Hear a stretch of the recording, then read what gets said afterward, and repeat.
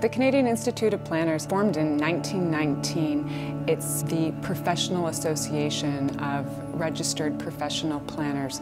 We connect everything. We are the voice of Canadian professional planning in Canada.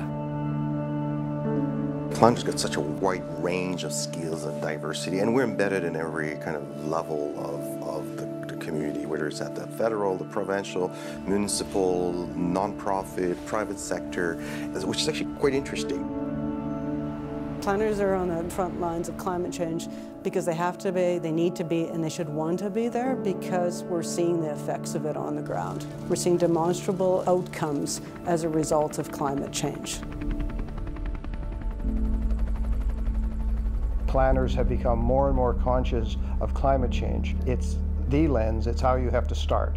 You have to start by determining how the changing climate is going to affect your community.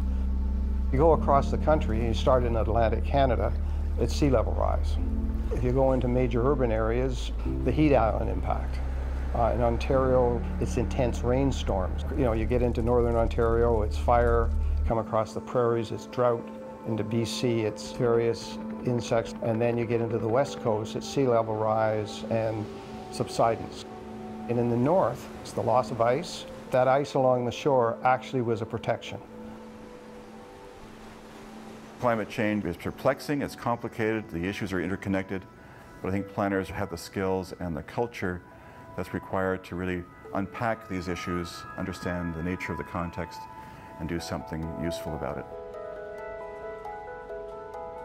There's a lot of excitement and a recognition of the opportunity that planners have to make an influence on public policy in Canada. Planners really write the policies that new build forms should follow. They are also very much involved in the design of new communities. And then you start to layer on top of that what I would call sort of a harder sustainability program that's looking at energy, water, waste, greenhouse gas emission release.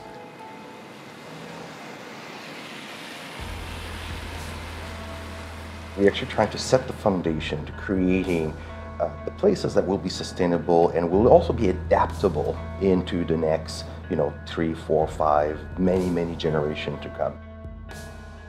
Our role is to facilitate those conversations and work, I think, as much in coalition ways that we can do, going way beyond our traditional borders and boundaries and professions to be able to look at how we can make those kinds of transformative changes.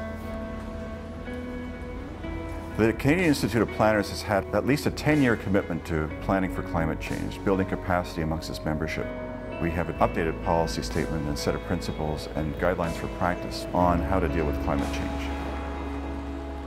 Our policy says it is imperative that every single planner consider climate change within the framework of their position.